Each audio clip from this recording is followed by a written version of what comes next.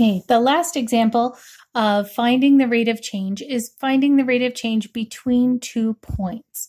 So this is kind of a more generalized way when we don't have the whole line drawn and we don't have a whole table with lots of values. We are still going to be looking for the same type of measurement. So we know our rate of change is rise over run, and rate of change, again, sometimes called slope. That's the same thing. Rise is my delta y and run is my delta x. So you could write that in either form. You have to kind of get used to seeing those two different notations for that, and it all means the same thing. So in the first piece of that is the rise. I have to figure out what's happening in the rise, and that's in the y direction. So I want to figure out what changes in the y direction. So my y values are positive 5 and negative 4.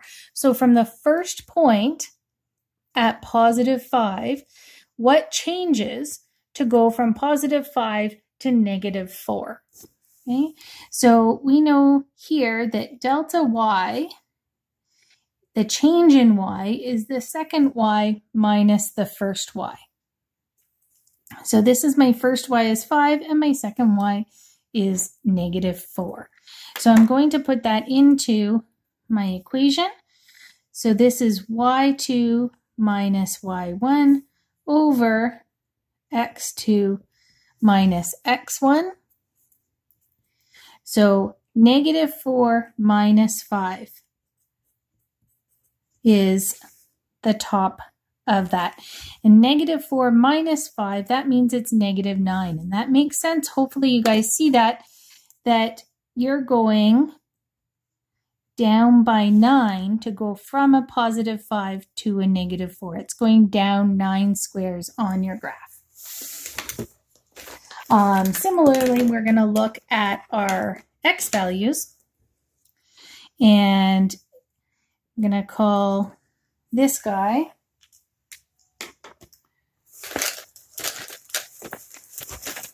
grab a different pen, call this guy my x value and my x value, and say what's happening in the x direction.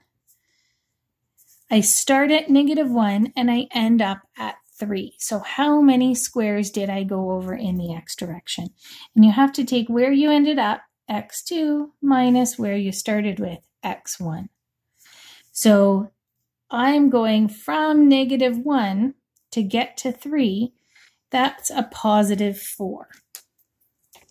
So I'm going to take 3 minus negative 1, and then I'm just going to simplify. So negative 4 minus 5, we said already, that's negative 9. Our y values went down 9 squares. It's negative because it's decreasing, going from a positive to a negative.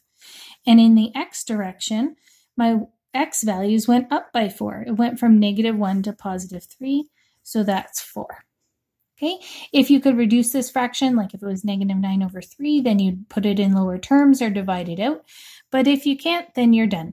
Okay, so for each of these, using this kind of equation and getting used to the difference between looking at the rise over run, delta y over delta x, and then the equation with the 2 points. So you should be able to figure out what the slope or the rate of change is from those 3 different formats, from a graph, from an equation, or from 2 points, and from a table.